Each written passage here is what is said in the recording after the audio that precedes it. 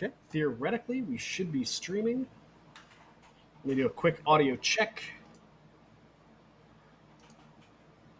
This is the official audio check of the Security in 30 podcast.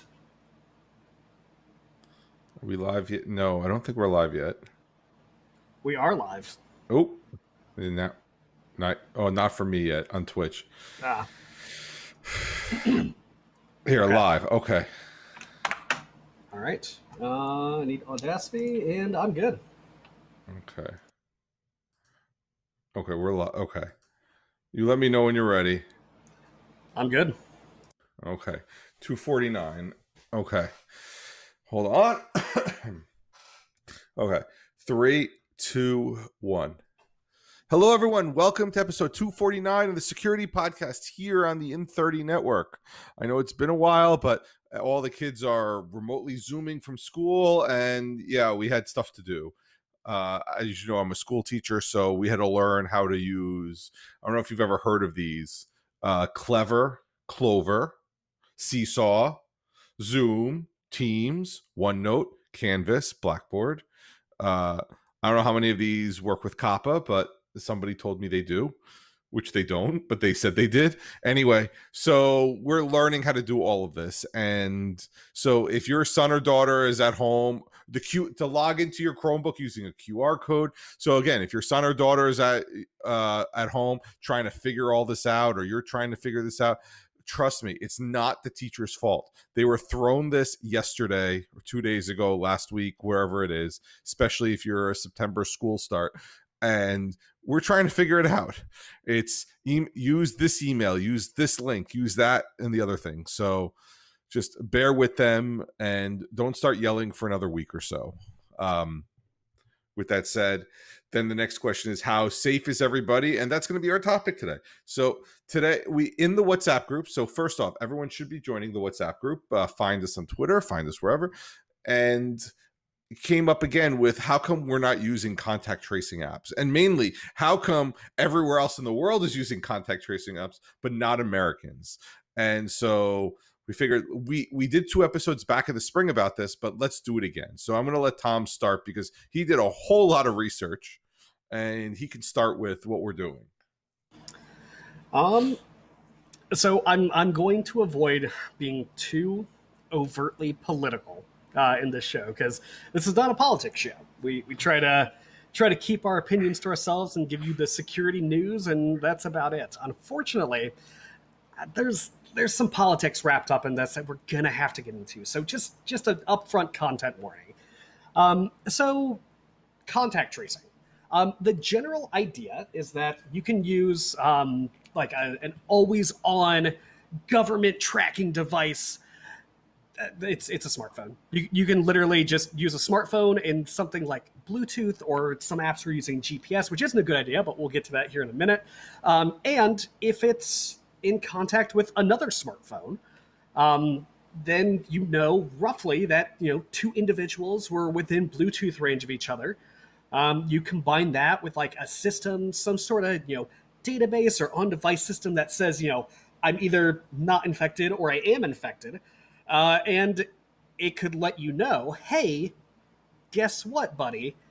You might have been exposed to COVID-19.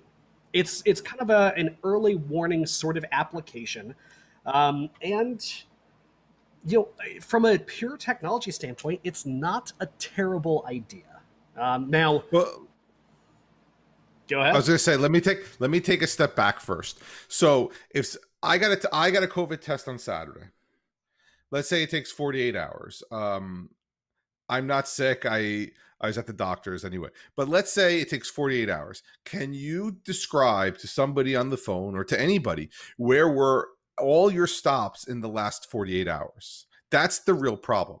And people who say they don't go anywhere, no, Tom literally doesn't go anywhere. But I'm out and about. I'm more cognizant of where I am, but for the most part, I'm out and about. But let's ask you this. Where were you? Did you go to the grocery store? Did you go get gas? Did you pick up your kids? You're shopping for school? Did you go to Target? Did you go to Walmart? Did you go to wherever, Wawa or 7-Eleven to get something? and you'll find out that you're outside more than you think in this time. So to say, where were you, is really hard to do. And if you miss one of those places, it could be a problem. So that's the whole point behind the contact tracing. They're just trying to find out where you were, and you're not maliciously lying to them, but, oh, you forgot that you took a walk today and you said hi to your 3 neighbors.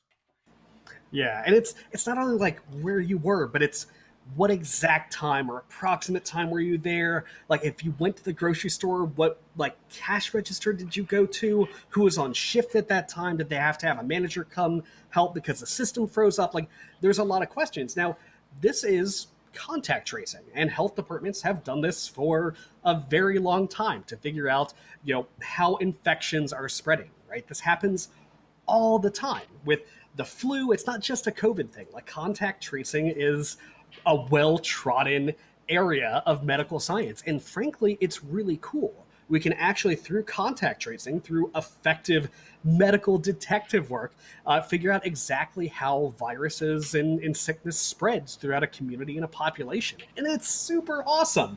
So why don't we use the wireless tracking devices we're all carrying in our pockets at all times of the day to do that work for us?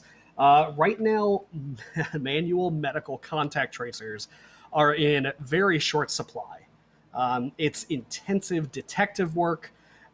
It's pretty invasive because you're literally asking somebody like a cop shining a light on somebody. Where were you on this night? Did you talk to these people? Did you use Register 4? And it's just too much work. With a global pandemic like this, they're flooded. They're just flooded with way too much work, not enough people. So maybe we could use technology to help this out. And that's why when this thing kicked off, a lot of technologists were at a loss. We're sitting at home. Some of us are working from home if we're lucky. Others are not, which really sucks. And we're all sitting around wondering, what can we do to help? So some technologists did build these contact tracing apps. Some of them pretty well, some of them not so well. And then Google and Apple, in a rare show of like teaming up against all the odds, decided to pair up and tackle this thing together in a comprehensive and privacy-aware way that crosses OS boundaries. Like it's honestly fantastic to see these companies coming together for the common good. And I actually know some people who worked on it, but anyway, on both companies. But again, so they said, we're going to do it. And the good part is, what I initially liked is they said, we're going to do it, but we're not going to make the app. We're just going to make the APIs. And so we don't anybody say, oh, they're just trying to slurp up data or whatever. What's the conspiracy theory? We don't COVID tracing apps have the 5G microchip in them or whatever nonsense. There was some conspiracy theory that if a vaccine comes out, Bill Gates is inserting 5 microchips into you. Anyway, can we nip that in the bud real quick? You don't need a tracking microchip inserted into you at all. You're carrying a whole bunch. They're right here. Yeah. If somebody wants to track you, it's all in this device. Nobody has to inject you with anything. Sorry, just wanted to set the record straight there. You're carrying a tracking device. You don't need it injected.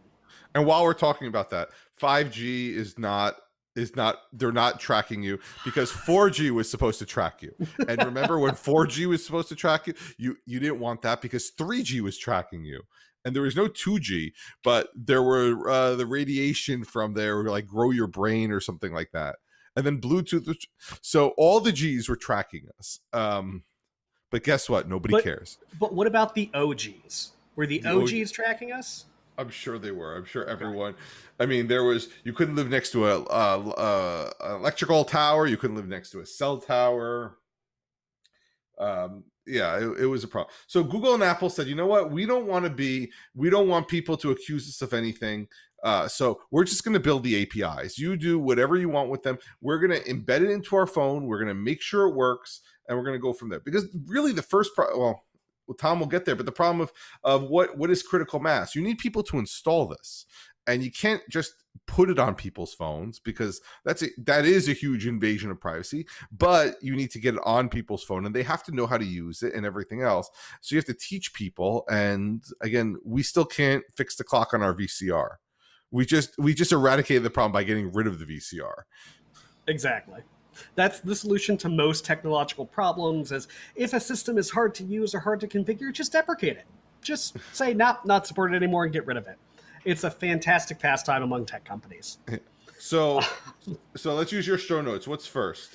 So, okay, early apps. Let's get into early apps and why they aren't great and why Google and Apple need to team up in the first place. So, early applications were using things like GPS-based location, which isn't fantastic, especially inside of buildings, which is where you're really most concerned about, COVID exposure, because outdoors seems to be a little, according to medical professionals, a little less risky than indoor.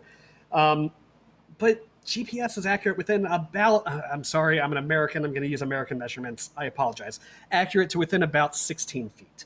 And the general guidance for social distancing is you have to stay 6 feet apart. So you could be getting a whole lot of false positives about being exposed to somebody who's on the other side of the street, or if your GPS is anything like mine, in a big city with a bunch of big towers and a bunch of reflections, sometimes it puts me on the other side of the street or on the other side of a building. It's not great.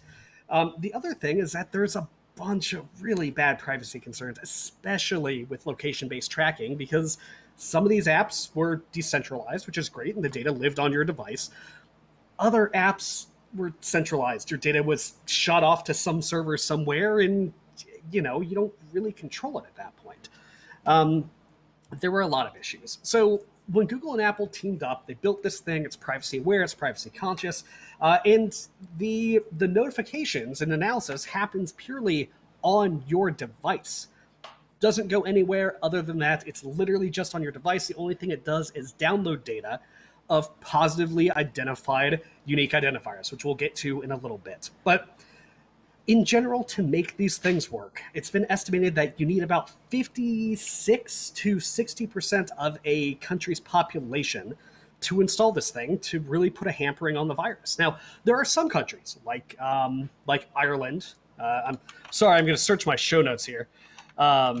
So Ireland has about 40% of their smartphone users have installed their country's COVID tracker app. In Switzerland, about 35% of smartphone users. And even in these smaller numbers, it has put a nice, small dent in the infection rate. It's not incredible, but it's better, which is really all we're aiming for. We're not going to get a perfect system here. These are humans we're talking about. But I mean, the East Asian countries, they take it one step further. You have to prove that you're negative. So anywhere you go, you have to scan a QR code that says you were negative. But that gets into testing, which is later. So this is just saying you need this app on your phone. It has to be running. That's the other thing. You restart your phone, it has to always be running. And for homegrown apps, that's just not really a thing, especially like on Android.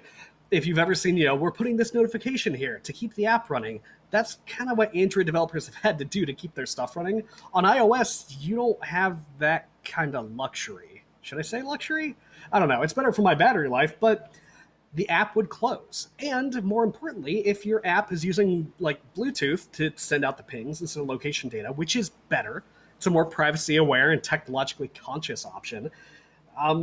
When your phone screen is off, if it's off, if it's locked, iOS doesn't send out those pings. It puts a stop to it. So early testing of some apps showed that only 4% of iPhone users could effectively use these COVID tracker apps before the new APIs, because to actually use it, you had to keep your phone on and unlocked the entire time. There were actually some countries that were mandating you walk around with an unlocked iPhone because they wanted to track COVID. It's not anything nefarious or evil. They're literally just trying to keep people healthy. But it's not great. It's not usable. So Apple and Google built in OS level APIs to make these apps a reality. And well, I got nothing else from there. I was going to move on, but yeah. So in the US, which we're going to talk a lot about the U.S. because guess what? We're Americans. We're here. Um, and I don't want to speak on behalf of other countries without being there and having the experience. But um, in the U.S., the main issue with these apps is the fractured U.S. healthcare system. It's all very privatized. There's a bunch of different silos. Each state has got their own sort of systems to work with. There's not one unified place to go for this kind of data or tracking or really information, right? What do we do about COVID-19? What kind of precautions do we take, right? We're getting stuff from like the CDC and the National Institutes of Health, and we're getting it from all over these places. And then locally, if you're looking for local information, sometimes it's by county, sometimes it's by city, sometimes it's by state, sometimes it's by that guy that you live next door to who watches conspiracy videos on YouTube. Like the healthcare system in the US is kind of all over the place. So if you don't follow me on Twitter, every day I take what the governor puts out as his daily stats, and I put deaths, case count, hospitalizations, and rate of transmission value. I think I've been doing this every day on Facebook for 2 months. Twitter has been about 3 weeks, and exactly what you're saying. There's 71 hospitals in New Jersey, and whatever 10 a.m. or 11 a.m. the governor comes out and reads what's going on. And sometimes he says 69 out of 71 hospitals have reported. Well, wait a second. Why couldn't they all report? Like where they can't, they know he's coming out. They know they need to do this every day. What's going on? And when I post the death count, a lot of times it says these 7 deaths happened, but they weren't yesterday. But they just finally got around to it. That's the other problem. So I want to say 7 deaths happened today, but probably only 1 happened today and 6 happened in the last 3 months, because they'll say we're reporting 1 from May, 2 from July, 1 from August. And you're like, this should have been way easier to do, but it's not. So contributing to that, and this is actually a pretty cool feature. Unfortunately, I don't see it getting wide adoption in the US anytime soon. So I'm on my iPhone. I'm going to click settings. I'm going to go down to exposure notifications and then click turn on. So I'll select where I'm at. We're going to go US, and I don't think it's too bad to give a state as a rough estimate of where I live. If you know that I roam around Seattle, you probably guessed I'm in Washington State. But unfortunately, when I try to enable these on my phone, it says that, exposure notifications, they're not currently available. I know the text is really blurry. I apologize for that. But it takes a state coming to Apple or Google and saying, hey, we would like to enable this for our state. Right now, there are only 6 states out of 50 in the US who have elected to enable this. Alabama, Arizona, Nevada, North Dakota, Virginia, and Wyoming. Everyone else can't turn on exposure notifications because the states haven't allowed it. This is a problem, especially in the US, where some states are relatively small, right? If you live in New Jersey and you work in New York, you're going back and forth all the time. If one of those states decides to enable exposure notifications and the other one doesn't, you're protected while you're in the state that has it, but not when you get back home where it might be more important, right?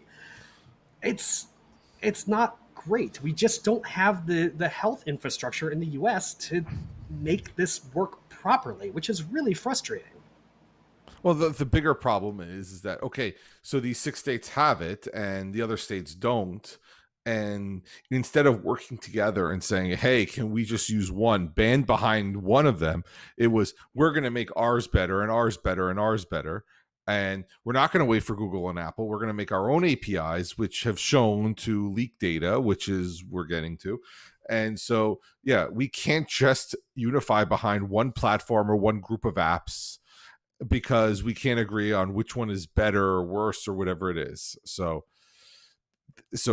and the good thing is New York, New Jersey, and I want to say Connecticut all banded together and say the 3 of us, and I think Massachusetts and are banded together and say what one does, all 3 of us do, which still bothers me because they should have an app. We were on the forefront of this. They should absolutely say, hey, Google, remember, Google's in New York City. Can you help us build something? Like, or let's get some money to actually build something. But no, they haven't. So it's a problem that these apps don't exist, and they only exist in 6 states, and there's like a 30% adoption. Yeah, it's not great.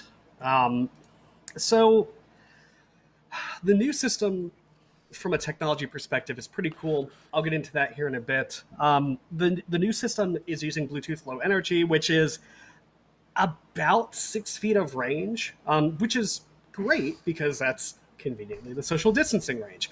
Unfortunately, Bluetooth is finicky. If you've ever used a Bluetooth device, you know it's finicky. Depending on how you've got your device oriented, it actually changes the profile of the radio waves it's sending out. Like it's a different shape. So depending on how your device is oriented, it could be stronger than it should be or weaker than it should be compared to the other device in its orientation. Like it's complicated, it's radio technology, it's annoying to deal with from a hardware perspective. But even more than that, it has to go through bodies. Like if you're at a grocery store, it's got to go through shelves and boxes of food and metal stuff, and then whatever the grocery store's radio waves are putting out. Because grocery stores have Wi-Fi and a lot of trackers and various other electronic devices that create interference. And in one test, it actually showed that if you're standing back to back with a person who has COVID and has their phone set to say yes, I'm infected, the exposure notification doesn't fire as often as it should. It's pretty lossy, which isn't great either. It's better than nothing, but it's not great. So I'm gonna save behavioral issues to the last part because I think that's more important. The tech details though are super cool. So originally, these applications, the ones that were really well built but without Google and Apple's APIs, had rotating ephemeral IDs. So 1 minute you're this sticker, right? You've got 6. We're going to simplify all the identifiers, right? So you've got 6, and then 15 minutes later it changes, and then it's 1, and then it changes again, and it's 5. Unfortunately, Bluetooth Low Energy has its own set of security features which rotates MAC addresses. If you don't rotate them at the same time, I'll show you what happens. So you've got your Bluetooth MAC address. We'll call it blue, right? And then you've got your ephemeral ID. We'll call it 6. Now, your Bluetooth identifier rotates every so often as well. So it's blue 6 right now. We're going to change it. It's going to be green 6.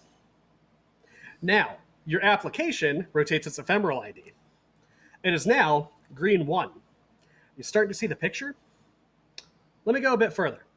Bluetooth rotates. It's now yellow 1. Ephemeral ID rotates. It's now yellow 5.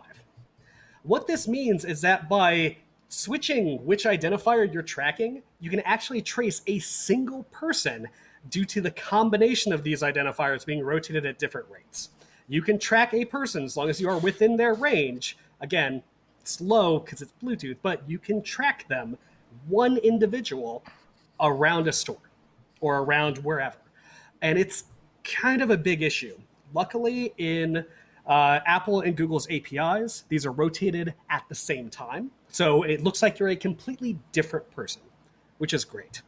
The old apps were kind of a mess, to be honest, in so many ways. Well, they pushed it out. It comes in March, and then, okay, we need some sort of contract chasing app. So in 2 months, they did this. There was no beta testing. There was no privacy testing. They pushed it out. And however they worked, nobody did a security checkup on it. So somebody has to store the data. The contact tracers need to de-anonymize this data so they can do their job. And it was just, and no one knew how it worked. And now all of a sudden we're finding out that it's leaking data. And again, the state doesn't want to tell everyone to re-download something. And again, we didn't even talk about how do you get people to download this? Like we say 30%, you literally have to put billboards up, download this, download that. And then you get CBS at 11 o'clock. Which app is the federal government is stealing your data? Or somebody will say, and we're going to get into behavior, but they're going to go into behavior tracking. They don't want to know, where were you last night? Guess what? If you have this COVID exposure app, they know details at 11. So it goes back to, I don't want to download this. Is it stealing my data? All the conspiracy theorists are going to be out saying this is the government's way of getting us. And then at the end of the day, how do they, maybe you can't uninstall it. Maybe it flips some sort of switch that's uninstallable and it will be passed down. So that was the other problem that we kept on hearing, just constant reasons not to download it. So if you're on iOS, it's built into the OS. Right? Apple pushed it a while ago. It is built in. And by default, it's opt-in, which is fantastic. That is a privacy-conscious choice. You have to enable it. And if you don't, it doesn't do anything. Now, there is an auto-enabled notification for if the exposure notification program goes live in your area based on your phone's location, it will tell you. On Google's side, unfortunately, due to the way the Android ecosystem is fragmented and everyone and their mother has built their own flavor of Android, they can't really install anything into the OS itself. So Google, state by state, in the states that have enabled this, has built or helped build various applications per state. So if you're in Alabama, Arizona, Nevada, North Dakota, Virginia, or Wyoming, you can download the official Google application for exposure notifications. It's a really cool system, and it's decentralized. It all happens on your device. So you've got these rotating identifiers, and every so often your phone will just download a new pack, a new bundle of these identifiers were positive for COVID, and your device will literally go down the list and check each one individually and say, oh, no, these two match. You were in proximity for long enough to one of these, officially sanctioned identifiers. You might want to get tested. And the way that they handle false positives is also kind of cool. They work with healthcare providers to actually generate basically those email links where you click to verify your email address and it's got the big giant unique code. It's that you type in a verification code given to you by a healthcare provider that says yes, it's positive, because they don't want people trolling the system and saying that they're positive, and it's actually kind of a nice verification system. But let's get into behaviors. This is, we had a big giant discussion in the WhatsApp group about this. I know I'm rehashing it. If someone relies on this app or a series of these apps to drive their own personal behavior, then they could be operating under a false negative belief. And trust me, people use weird reasons to justify their own selfishness. Well, it's cool. I went to the bar, but app says I'm green, man. We're good. So, well, I was going to say something else. I was going to say, if you have contact tracing there, if you went to your local street pharmacist and you had to and the contact tracer found it, are you going to be arrested for partaking in illegal activity? And I know I'm sensationalizing it a little bit, but we actually had a story in New Jersey. 25 teenagers went to, I guess they call them raging keggers. I don't know if that's still the term. Lots of people, lots of kegs of beer. And since they were all underage, they refused to talk to the contact tracers because they didn't want to get in trouble or fined or whatever else. And it's hard to say, yes, we're the government, but no, we won't prosecute you if you give us information. Or you're having an affair and you don't want somebody else, your spouse, to know, things like that. So there's first the behavior you're talking about, but the second is the potentially shady activity you shouldn't be dealing with in the first place. Yeah, it's kind of a complicated mess. So the other thing to keep in mind is not everybody has these apps. So even if you're exposed, you can't really be sure, because does the exposed person have this app? Is it enabled for them? Or did they mark their thing as positive? Because it does require the user to self-select, yes, I'm positive, and then give the healthcare provider code. It's not an automatic thing because it's decentralized and based on people taking personal responsibility, which, try not to be political, We're not doing. I've been wanting more of in the general populace for a very long time. So if a person decides to go to a party because the app says you're good, they could have been exposed and not even know. People could die because of that behavior. Another consideration is people who have COVID or have been exposed and they aren't presenting symptoms, either because it hasn't been long enough, or there have been cases where people just don't show symptoms. So it's like they're a zombie and they bit you, but you don't know they're a zombie because they don't look like a zombie. I realize this is getting out of control, but they wouldn't know. Eventually, like, if you have all this in a centralized database, you could use like a graph system to figure out, here's one person who's been exposing everyone. But in a decentralized model, that doesn't work great. It's really hard to do that. The various apps, they don't work together. The apps, like the exposure notifications, are limited to just that thing before the Google and Apple API. It's complicated. I don't want to say, don't download this due to these reasons. Every little bit helps. If I thought about it a lot today, and frankly over this week, if I had the ability to enable exposure notifications, I would. Unfortunately, the state I live in doesn't think that that's important right now. There are people in groups saying that these applications are a sideshow. I think there is a part that technology could play in helping curb this virus, but it's hubris to think that technology has all the answers here. It's all about personal responsibility, doing the right thing, and frankly, just sucking it up. Watch The Office for the 5th time. Like, come on, guys. So, well, look, I live in New Jersey, and we've been on perpetual lockdown since March, and they start peeling back slowly, and everyone's really, really getting antsy about trying to go out, because you do hear there were 7 deaths yesterday. And while that 7 deaths is tragic, it's not, we had 1,000 deaths in a different state or a different country or whatever it is. And so you say, oh, my exposure is not that. And then you hear about, well, cases are not really hospitalizations, so I'm going to go do this. Do I really need to be 6 feet apart? I'm outside. The science says if I'm outside, I'm in the best possible spot. So maybe I'll pull my mask down my nose. And again, the mask goes over your nose. That's the key there. And so everyone is being, I notice I'm being a little more lax. Like I was very diligent in washing my hands. Now I'm diligent, but not diligent enough. And so we're getting tired.